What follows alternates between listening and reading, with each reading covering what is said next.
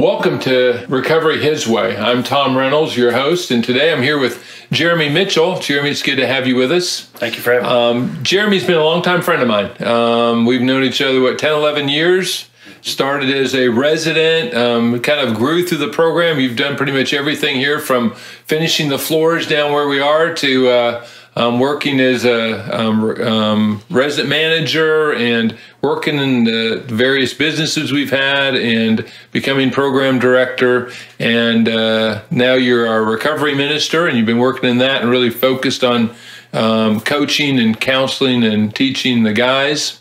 You've been an excellent teacher for a long time, and now we kind of have you committed to going to Atlanta to begin our first program there. So I'm excited about all that we're doing, all that we've done together for the last number of years, and I was excited for our audience to kind of get to know you and hear your story. So I guess to start, maybe you could just give us a little brief recovery story, the Jeremy Mitchell version. Sure. So the Jeremy Mitchell version. Okay. Let's see how this works. Well, I mean, first off, I was raised in a what I would consider a good home, in a Christian environment. I was raised in church. We had one of those families that was there on Sunday morning, Sunday night, Wednesday night, all the youth trips, the mission trips, all that. Ultimately, I still ended up in the position that I was in. I mean, even with all that, I love when the Bible says, train up a child in the way that he should go. When he grows older, he will not depart from it. It doesn't tell you when they actually get older, right? So there's that period of time. And so I made some poor decisions. I didn't wake up, when I was in fifth grade and they said, what do you want to be when you grow up? I didn't wake up and say, I'd really like to be an addict, and an alcoholic, homeless, and in mental institutions and jails and all that. Like, that wasn't my life plan. But I found myself there. It was a very difficult life. Like I said, I was homeless in Nashville for a good period of time. Did a mental institution stay for a little bit, got locked up a couple times, broken relationships, eviction notices, right? Loss of relationships, loss of friends, a very difficult life. I chose a very difficult life, not only for me, but for my loved ones. My mother many times was basically searching the internet, searching obituaries and different, searching morgues and searching hospitals, expecting to find me dead because I would be out of contact for 6 or more months at a time. Yeah. I was a horrible brother too. I mean, I just horrible family member all around. I mean, I remember I went on a meth binge and missed my little sister's wedding, her only wedding. Which is rough. I was locked up in the mental institution when one of my aunts passed away, my mother's sister, and her only desire at her funeral was for me and my cousin to be a part of that, right? To be pallbearers, and they couldn't find either one of us. And so, I have things in my past like that, and I can remember being in a position of one, desperation, which is a beautiful gift. But really what the catalyst for that desperation was the loss of hope, which is a horrible place to be. I've always, even in even in my addiction, I started trying to get sober in 2003 and had 6 or 7 years more of struggles, right? And but I always had hope until the end. And that's a horrible place to be, but it's a beautiful one too, because it creates that desperation. I can remember looking at my mother. I was the guy that left my mom at jail. I was in jail for 13 days, and she came to pick me up at midnight because she found out I was getting out, right? And I used a little payphone on the way out and called one of my buddies and knew he had dope, and my mother was there with her chicken noodle soup book and all that, just wanted me to get me to my apartment because she knew I would have no access to anything if I just got there. And I was the guy that left my mother in the parking lot and got into the car, right? Oh, yeah. And I remember in one part with her, I just said, the devil doesn't even care about me anymore. I said, I'm so far gone that he doesn't even have to pay attention. He just checks in on me every once in a while, because I felt like it was done. Right. And I've become very angry with God, with the church, with all that, the kind of the spiritual maturity that goes along with addiction issues. And I remember I wanted to get sober, but I didn't want to deal with God, quote unquote. Mm-hmm. And I had tried everything to get sober and stay sober and have a good life. I mean, I mimicked other people.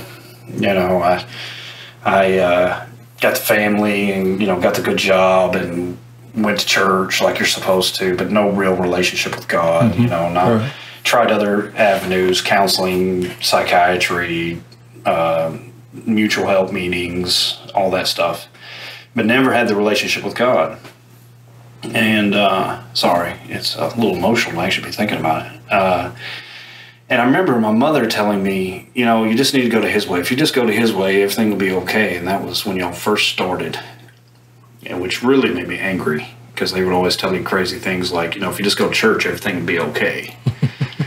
It's like there's nothing magical about a church pew, right? Right. And but that's not what she's saying. The relationship with God will change situations. And I just ran out of ideas, so I came here. And I came here with the belief that if God doesn't work, then nothing's going to work, and I'm just going to die this way. Mm-hmm. And I can remember us meeting for the first time in your office.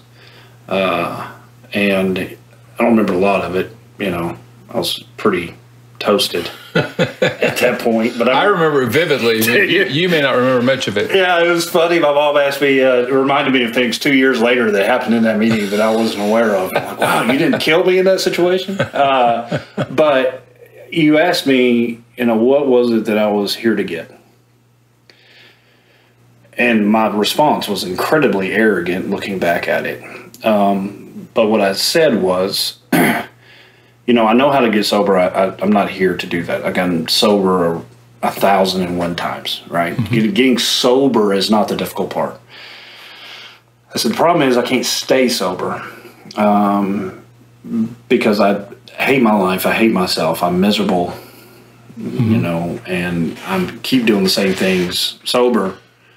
And I said, I believe that's because I don't have a relationship with God, and I no longer know how to have one. And so that's what I'm here to get. And the arrogant part of that statement was, I no longer know how to have one. The reality is that I never knew how to have one. If I did, I more than likely would not be in the position that I was in. Right. So as far as recovery is concerned, we got to that point, and my recovery was pursuit of Christ, and I tell guys and tell people, it was in that early process that I became a Christian for real, and it was in that process that I tried to learn. I figured out I was in an identity crisis, and I wanted to learn what my identity was, but not from a world perspective, but what God said about me. Then I learned more about, a little bit more about who God was and how He viewed us, and so it changed my view of people, right? Mm-hmm. And we've been together for some days now, been through ups and downs and difficult times, right? And I've had struggles and scary moments and all that good stuff, but God does work. Mm-hmm. And yes, there were plenty of tools that God blessed me with to help me learn and to grow, but that was what has always been missing. Right. It strikes me, obviously having been here for a long time now, you've kind of almost done about everything imaginable that could be done out here. And one of the things I know we've talked a lot about is kind of what your motivations are. You're talking about your motivations originally come here, desperation, the gift of desperation and those kind of things. And then now growing over the last 10 years here, what have been some of the real key values, the key decisions, the key thought processes that have helped you personally grow in the ways you have in this journey? Sure. Well, that's a great question. So many things, but I can remember there were some very defining moments in my life, and I think that you and I, when I discovered them, actually talked about them, right? Mm-hmm. And luckily, my family has they call it Bane stubbornness. It comes from my granddaddy's side, my mom's side of the family. We're very stubborn people. It's when we get our minds made on something. That's just what we do. And so, coming to these understandings or discovering these things with being a little bit stubborn really helped me go a good distance. I guess the first one was when I was studying the Word of God, and I was in the Old Testament, and I was reading the story about Moses, right? And Like, I mean, I've heard the story 10,000 times probably. And I got to the part where after the burning bush and God is telling Moses, you know, this is what I need you to do. This is what you're going to do. And Moses came up with all these excuses of why it's not a good idea. Mm-hmm. And it's interesting because it seems like Moses kind of runs out of excuses. And then he says, "Dear Lord, please send someone else." That was his final response, right? Right. I have run out of good ideas to change this direction. Let me just put it out here plainly. In the very next verse, it changed my life forever. It said, "And then God's anger burned against Moses." And scared me to death. It absolutely scared me because I remembered the life that I came from and how horrible it is. I woke up in a world where every morning I woke up, I was cursing mad because I woke up, because I knew what it meant. Mm-hmm. Right. It was a horrible existence just to regret waking up and having to go through that again. I was like, you know what? If my life, the way I just came from, if it's anything like God's anger burning against me, I don't want to have anything to do with it. So I made a decision in my life. I remember coming and talking to you about it, in which I said, this is it. If there's a man or woman that I believe or perceive to be children of God, ask me to do something for the kingdom, for the community, for the promotion of God's plan and God's will, the answer is yes, right? Mm-hmm. And it will always be yes. It doesn't matter if I know how to do it or I don't know how to do it. It doesn't matter if I think I'm good at it or I'm not good at it. None of that matters. It's just, this is what's been put in front of me, so let's do that. Mm-hmm.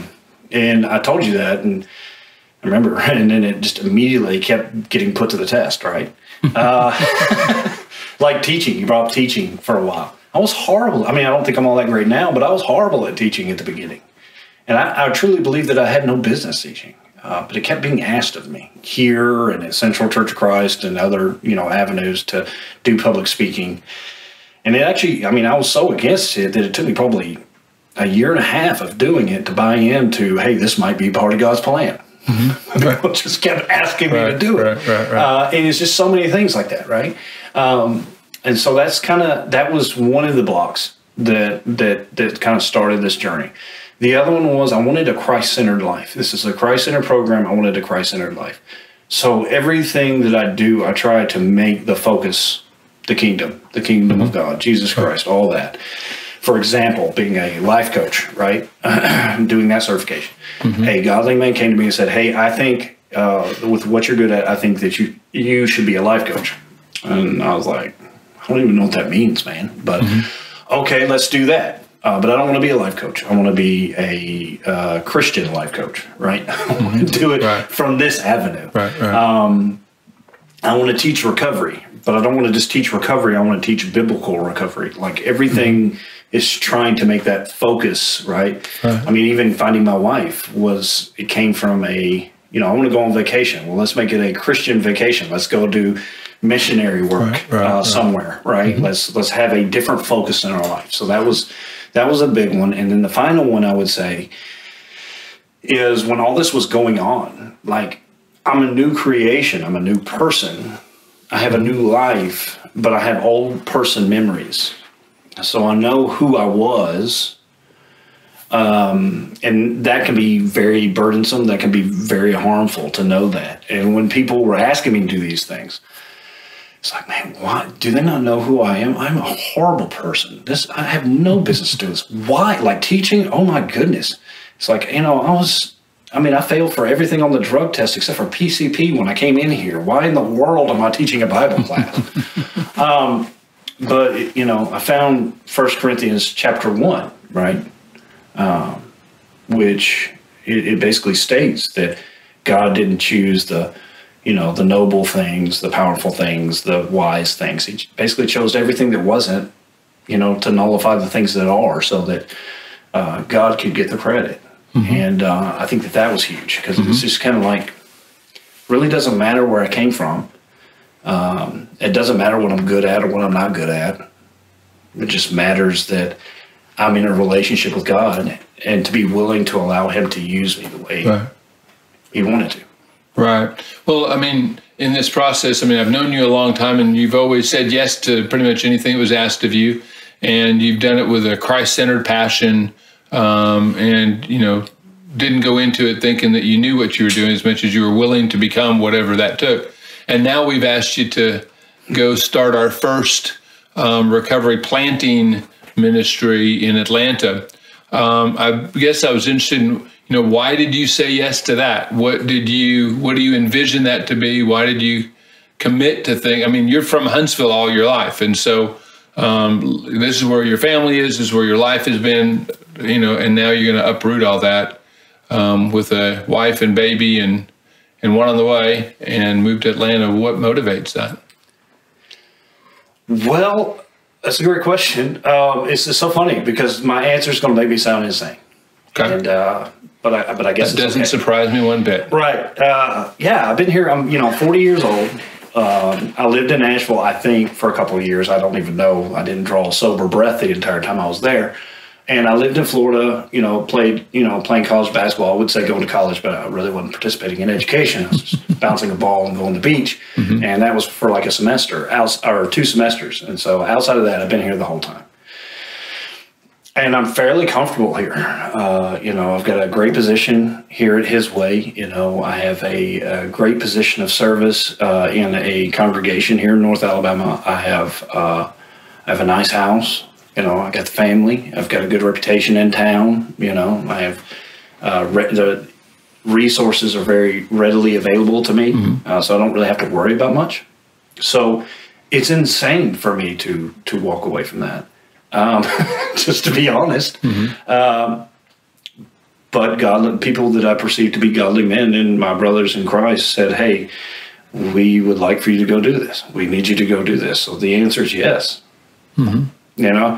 And I know that sounds insane, but that's what it is. I mean, how else am I supposed to know what I'm supposed to do?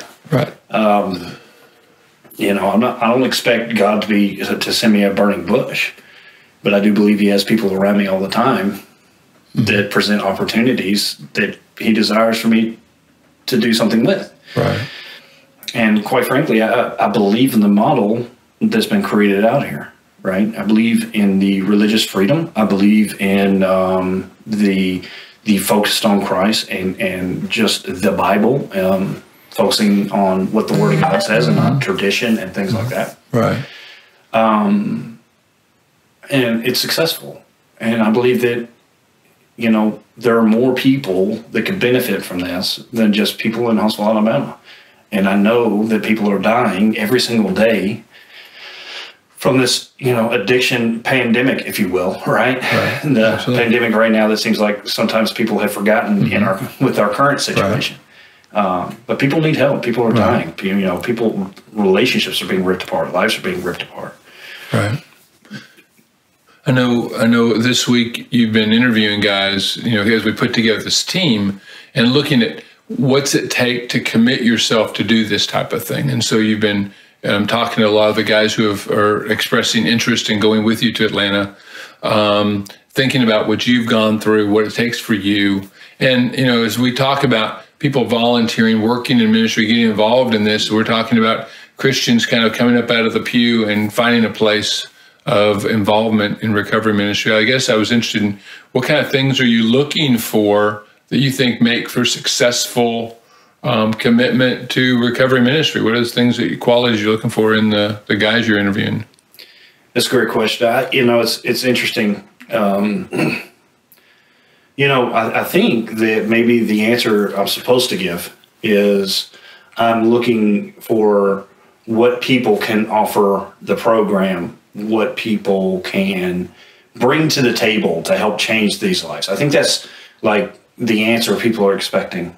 But it's not really my answer, because I believe that everybody that has enough heart to actually come up and pick up the phone and call us, or the people that turn in applications and sit before us, are all going to have, to some degree, a desire to help somebody. Mm-hmm. But what I'm interested in is, what is it that you expect? What is it that you desire to gain from this? What is it that you walk away with? Mm-hmm. How does it change your life? How does it help you develop as a human being? Have you thought about that? Mm-hmm. You and I had a conversation. We've had a lot of conversations over the years, and the ones that I consider really smart ones, I tend to remember. And this is one of those. You had made a statement to me years ago. I don't remember where it came from, but you said, I wonder if God didn't give us the homelessness problem for us to fix homelessness, but He gave us the homelessness problem to fix what's wrong with us. I think we had a resident who had come from homelessness when we were talking about that. And that struck me, Maybe God didn't give us the addiction problem to fix it. Maybe that's not what He's looking for. Maybe He's just using that as an avenue for us to grow, just through trying to help. Right. So that getting involved, so many people are intimidated by the idea of getting involved because I don't know what to do to fix it. And, we've been doing this, I've been doing it for 14 years here and then another 10 or so years before that. And yet I never got into this because I thought I had the magic formula on how to fix it as much as it was a compassionate response of God's grace to people who are hurting. And then realizing it really is changing us more than it's changing them in many ways. And so, really having a vision for that, I think, is great in terms of what you're looking for in the people that are going there, that really ultimately it's not about fixing the addiction problem, being trained or equipped well enough to be this professional at that, but am I willing to be transformed? Am I willing to be changed? Am I willing to let this process change me and become what God wants me to be? I think is a great perspective to take. Yeah, absolutely. I mean, that's what it's about. I mean, if you're a person who believes that you have to some degree a capacity to love somebody else, then bring that. Right. Just love. We'll figure out everything else as we go. Right. I remember I spent so many years before I figured out why y'all actually hired me, which took a while. I kept being worried. I'm like, one day I'm going to wake up and go to work and everybody's going to figure out that I actually have no idea what I'm doing. The reality is y'all already knew I didn't know what I was doing. But you wanted me to be me in that arena. Right. And allow it to develop me. And by way of me developing, other people benefit from it. Right. Well, I think, when you think about planting something, I mean, we got 6 acres here. We have a number of buildings. We were blessed to kind of find a good location where we started with a fairly good sized building and it's developed from there. So we have this kind of one campus kind of thing. Sure. And I know as we look at transplanting that other places, it's hard to find the kind of location that would model this. And I know in Atlanta, we're doing a little bit different. I was wondering if you could kind of share kind of what the Atlanta model is at this point, how you're seeing that, because I think that is a much more, we need to be flexible to realize that it may look different things in different communities depending upon the opportunities and the needs. Sure. So, I mean, the model, the His Way model is not 6 acres and 4 residential buildings and a commercial building. The model is the people. It's like church, right? I mean, we teach kids, here's the steeple, beside here are the people and all that. Right. It's like the church isn't the building. The church is the body of Christ. Wherever you go, the church is. Right. And I think that if you think at the model from the position of people and the position of community and culture, then it can be very similar. Yes, it will look different on the outside, but to the heart of things, it should be relatively the same. Like for instance, with the Atlanta model, I mean, we have everything on one campus here.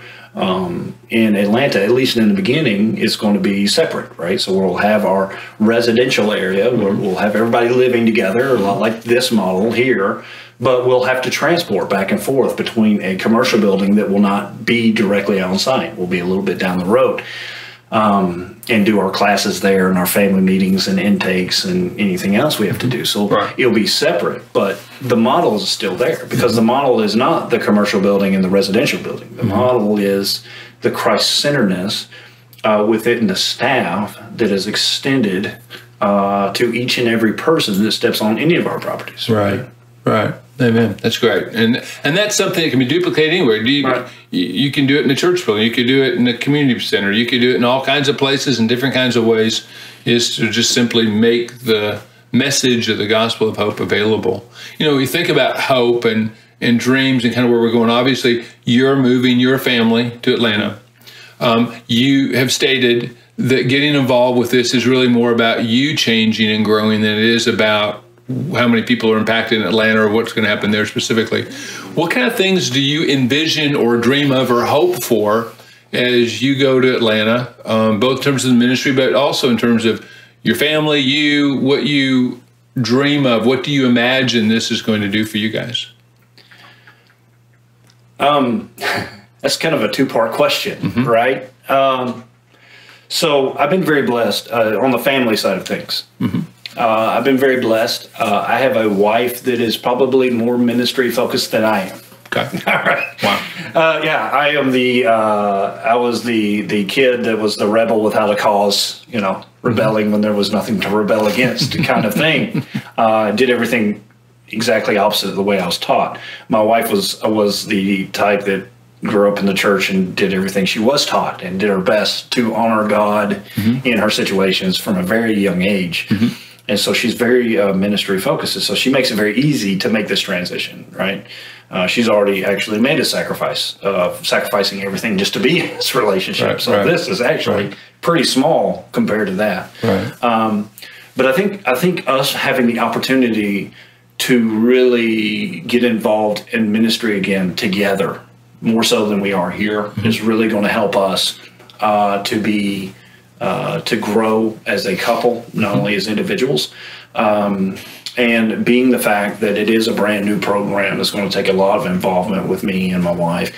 My son is going to be able, and my future child, boy or girl, we don't know yet, I imagine will be more involved in that ministry as well. So they're going to be impacted by being able to see the consequences of life, and also the redemption, God's redemption, right, and the power of reconciliation and the power of community. They're going to get to see those things. So I think as a family as a whole, we're going to grow. I have no idea what that looks like. I don't know what that outcome's going to be. I just believe that we're going to be better for it.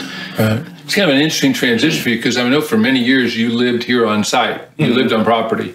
How many years was that? It's about 6. About 6 of the 10 years you were involved? 6 days, 3 hours, and 17 hours, give or take. No.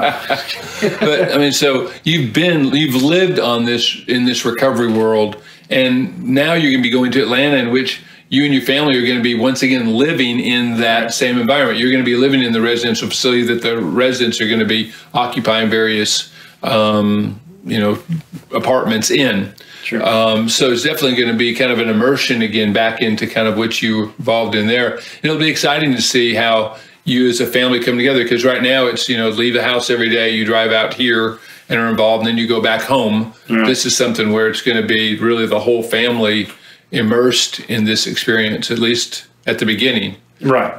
So that's exciting and will be challenging, I'm sure. But it'll be great too in terms of the witness that you'll be able to bring, because obviously, as you know, many of the guys who come into recovery are coming from broken homes and divorces, and aren't with their children and have a lot of loss in their life. And so you having the opportunity to model that restored family and redeemed family for them will be an important part of the Christ-centered testimony that they get to see and experience. Because, I know we talk about out here the idea that we really want the seeds of the gospel to be planted, and we believe that anybody who comes, whether here for a day or come here for a year, that's going to happen in their experience. And a lot of that comes from their observations, what they see, what they experience here. It's not just that a Bible verse is read to them. It's they see the gospel lived out in between people, in the attitudes of people, in marriages and interactions with different people as well. So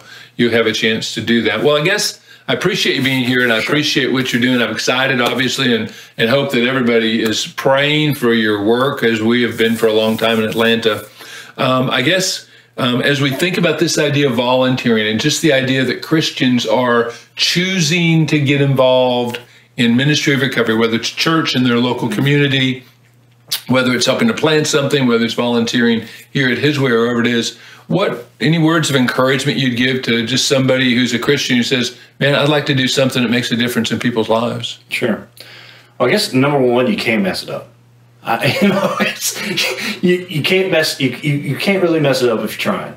Yes, you'll make mistakes. Yes, you'll learn from it, but don't be scared to make a mistake. Okay.